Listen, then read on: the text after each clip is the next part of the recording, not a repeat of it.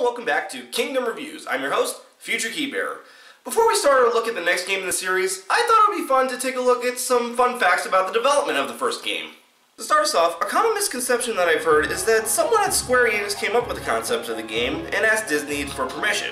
Actually, the project started off with Disney wanting to team up with Square Enix, then known as Squaresoft, on a new game. However, not much was known about what this game would be like, only that Disney wanted Donald Duck to be the main protagonist, while Square wanted Mickey Mouse. It wasn't until a fateful elevator ride where a longtime Final Fantasy character designer, Tetsuya Nomura, pitched the idea to Disney about having the game star an original character. A pitch made possible by the fact that Square and Disney Japan shared the same office building at the time. And thus Sora was born, and Nomura was chosen to direct the project. I don't think there was a direct cause and effect thing there, but still. Sora's original design was that of a half-lion, half-human hybrid, wielding a sort of chainsaw sword.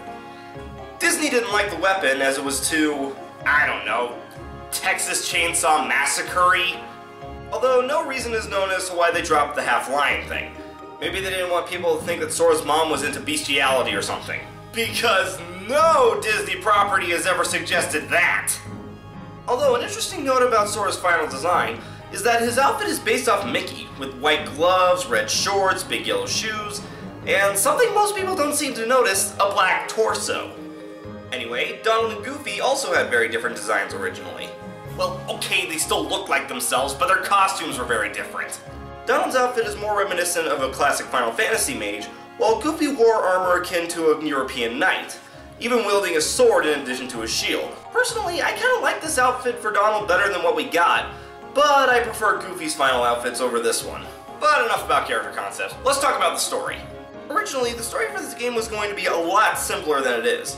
The original concept for the story was going to be more Disney-esque, so to speak. In fact, apparently Chernobog was going to be the final boss of the game, including a sequence where you would actually scale Bald Mountain. Dude, that would be awesome! And I gladly accept him over Maleficent than Ansem. However, producers told Nomura that the game wouldn't do well if they didn't go for a story that was more on the level of the Final Fantasy games. Whether or not they were right in that assumption is hard to say. I definitely know a few fans who do wish that the story was a lot simpler. But I feel this game had a nice balance. In one of the early concepts of the story, Ariel was going to be one of the Princesses of Heart. However, they couldn't have her be abducted from her world without going against the story they wanted to tell in Atlantica. So they switched her out for Alice, which caused reactions that ranged from confusion to mild indifference, seeing as how Alice is in no way a princess. She's not even like Mulan, who despite having no such title in the movie is still part of the Disney princess lineup. A lot of Disney worlds were conceived and cut from the game, one more notable one being a world based off the Jungle Book. It was eventually cut due to the fact that they were planning on having Tarzan in the game, and they didn't want two jungle worlds in the same game.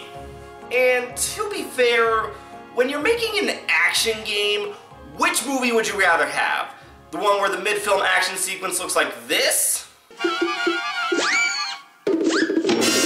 Or like this? Another notable world cut from the game was one based off The Lion King. It was cut due to the fact that the developers couldn't get Sora and Goofy's animal character models to work right in gameplay. Something they evidently figured out for the sequel, but we're getting way ahead of ourselves. But they wanted some Lion King in there, so they decided to have Simba be a summon. Speaking of which, did you notice that all the summons in this game are of Disney characters? I know that seems kinda obvious, but I asked because this wasn't always gonna be the case. There was originally going to be one Final Fantasy summon, arguably the most famous, Bahamut. As for why it was cut, well, legend tells that Bahamut was so great that the PS2 couldn't handle his awesomeness in real time. Or something along those lines. Although, through the use of cheat codes on the PS2 version, you can actually get Bahamut's name to appear on the summon list. Don't try to select it, however, as the game will try to call data that isn't there. And unfortunately, it won't summon Missing No and massively multiply an item in your inventory, it'll just crash the game. Something else you can access in the PS2 version via cheat codes is the Crumbling Island area. This was going to be the setting of one more fight against Riku before the final battle with Ansem. And while I'm glad that we don't have to do another Riku fight, I find myself wondering, why wasn't Sora's solo fight with Ansem set here? What do you say we finish off this video with some quick Easter eggs? The fountain in the 3rd district of Traverse Town depicts Lady and the Tramp. Sora's victory poses in Olympus Coliseum are based off the victory poses of Cloud in Final Fantasy VII and Leon and Zell from Final Fantasy VIII. In Deep Jungle, they actually added the detail of a teapot and teacups resembling Mrs. Potts and Chip, an Easter egg that was in the original Tarzan movie. In Ariel's Grotto, there's a music box that actually plays the track Who Am I from Final Fantasy VII.